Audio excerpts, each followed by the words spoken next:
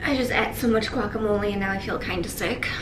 Hey friends, it's Amy and welcome, or maybe welcome back to my channel and another Empties video. They just keep coming. In today's Empties update, I'm gonna do something a little bit different. At the end of the video, I'm gonna be sharing a pretty shocking statistic with you guys, because ever since this no bio started, I've been keeping track of all of my empties in a spreadsheet. That's the kind of nerd I am. I make a note of everything that's in there and how much the value is, so that by the time we get to the end of my no bio, I'll know exactly how much money's worth of product I've used up in this year. And that way I figure I can get an idea of how much money I've saved by not buying superfluous beauty items this year. But since we are now halfway through my no bio, I decided that I would give you guys a sneak peek and share with you what that number is looking like right now. So the total value of all of the products that I've used up in the last 6 months. It blew my mind. It's gonna blow yours too, probably. So that's gonna come at the end of this video. But for now, let's get into the empties. If you enjoy these kinds of videos, don't forget to give this a thumbs up. Subscribe for more videos about Project Pan, empties, no bio, all that good stuff. And don't forget to join our Facebook group. It's called Less Junk, More Joy. It's all no bio related. I will link it in the description box down below. And now, bring on the trash. Let's do this. So as per always, I'm only going to be talking you guys through the cruelty-free items in my bag, since I no longer buy things that are tested on animals. So where to start? This is a newbie that I really enjoyed, and you can tell because it's so well used that it has been completely destroyed. This is, or was, the Revolution Matte Base Powder. It's a setting powder. I hit pan hard on this one. I got mine in P3. They have a bunch of different color options available. And I've got to say, this is my new favorite setting powder, hands down. Oh no, there was a little bit of loose powder left in there and now it's all over my leggings. The show must go on. I'm an oily person. I can't leave the house without a setting powder. But what I found with a lot of setting powders in the past is that they're a little bit too thick, they're a little bit too heavy.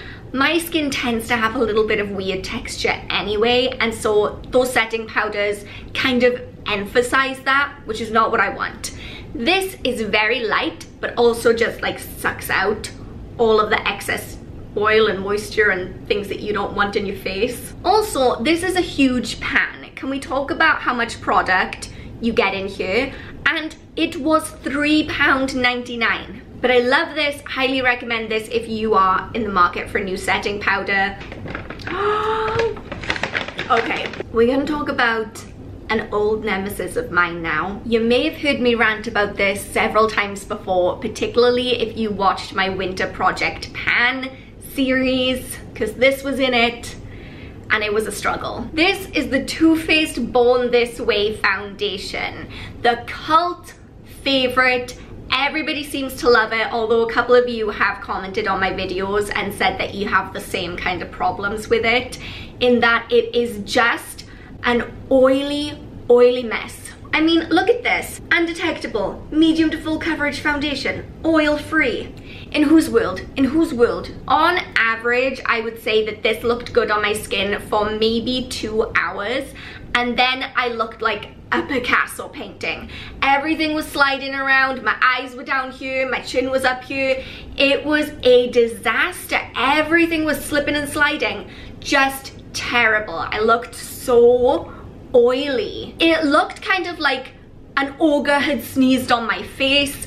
I don't know. Truly gross. And this is not a cheap foundation, my friends, so I definitely would not recommend for oily people. Maybe if you have drier skin, then it might work for you. Next, I have another foundation to talk about. This one was also featured in my Project Pan. This one's by The Body Shop. It's their Matte Clay Skin Clarifying Foundation, and if you watched my Spring Project Pan finale, then you will have heard me talk about this and you will already know that I didn't like this one either. It sucked all of the moisture out of my face and really settled in any pore, any fine line, just like any crack or crevice in my face that it could get into and accentuate, it did.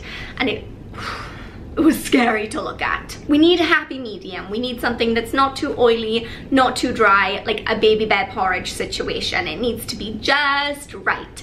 And this was not at all. My camera battery just died mid-rant, but I'm back and I'm ready for more. Next, let's talk about a sun cream, because sun protection is very important throughout the whole year, but especially during the summer. This is the Boots Sultan Protect and Moisturize in Factor 30. Now, I've talked about this with regards to sun cream a bunch of times across the span of many years, but some people still don't know this. On your sun cream, you have your SPF factor, which in this case is a 30. This number only takes into account the UVB rays. Those are the rays that lead you to burn and get red and like a lobster. You also have UVA rays in the light that comes from the sun.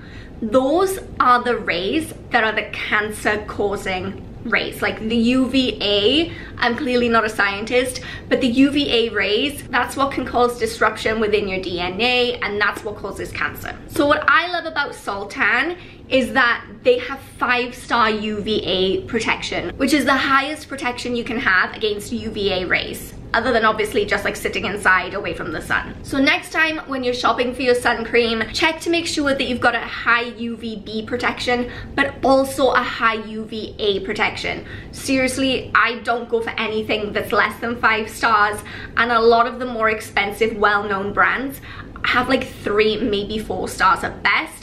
Whereas Sultan, which is the Boots' own make, has 5 stars. Well, surprise, surprise, friends.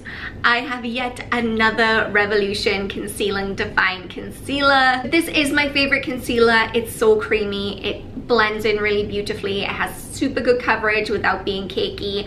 And I mean, the fact that there's one in my Empties bag month on month on month is just testament to how much I love this. Next, let's talk about something a little bit different. I have used up all of my apple cider vinegar tablets. I get in a lot of apple cider vinegar, you guys. And that's just because naturally I have a puny immune system. It just sucks. But I personally have found that using apple cider vinegar as like in a drink or in tablet form definitely helps to boost my immunity. And when it comes to coughs and colds, I am definitely nowhere near as susceptible as I used to be before I introduced the apple cider vinegar. So if you don't like the thought of taking it as like a morning drink, because it's gross and I totally understand if you don't want to do that, then the tablets are a really great alternative. Next, let's go ahead and talk about something else that's a little bit different.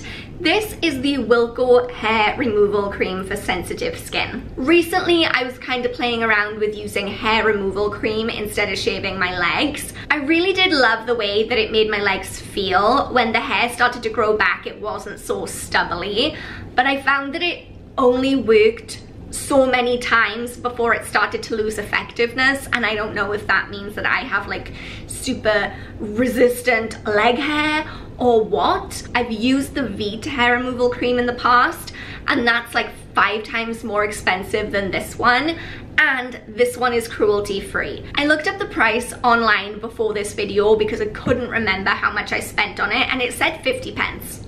50 pence is no money. That's so cheap. Veet is like what, £6–7? 50 pence? Is that for real? Is that real life? The last beauty item that I'm going to be talking about today is another contestant from the old Project Pan series. This is my Revolution 0.2% Retinol Fine Line Correcting Serum. This was my first time using a retinol.